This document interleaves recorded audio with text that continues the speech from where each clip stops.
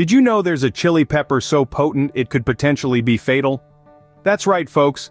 We live in a world where people are fascinated with the fiery thrill of consuming spicy food, where the hotter the dish, the greater the glory. And what is the measure of this glorious heat?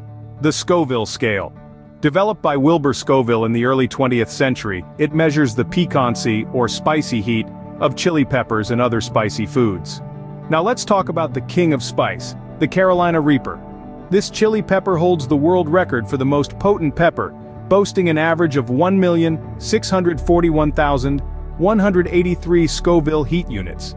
To put that into perspective, a jalapeno pepper merely registers around 2,000 to 8,000 units.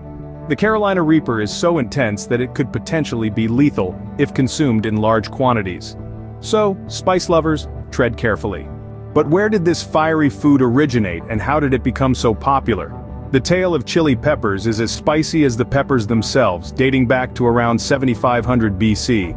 It began in the heart of Mexico, where the indigenous people first cultivated this peppery plant, unknowingly setting the stage for a global culinary revolution.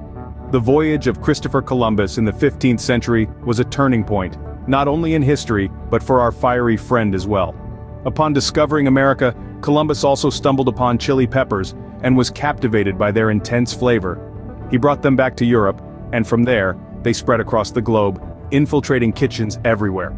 Originally, chili peppers were used as a preservative, their spiciness helping to keep food fresh and free from spoilage.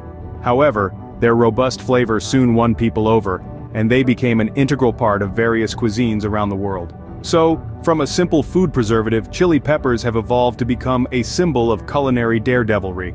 But what makes the Carolina Reaper so lethal, and why should you be cautious?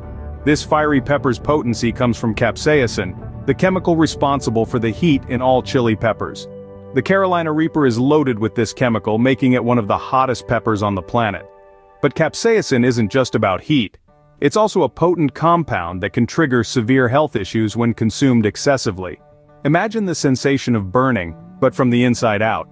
That's the feeling you get when you bite into a Carolina Reaper. Some brave souls who dared to take on this spicy challenge have faced dire consequences. There have been cases of people experiencing heart attacks, strokes, and in rare instances, even death. Remember the tale of the man who ended up in the hospital with excruciating headaches after partaking in a Carolina Reaper eating contest? It's not just a story, it's a stern warning. So, the next time you're tempted to try this fiery pepper, remember the Reaper's wrath and proceed with caution.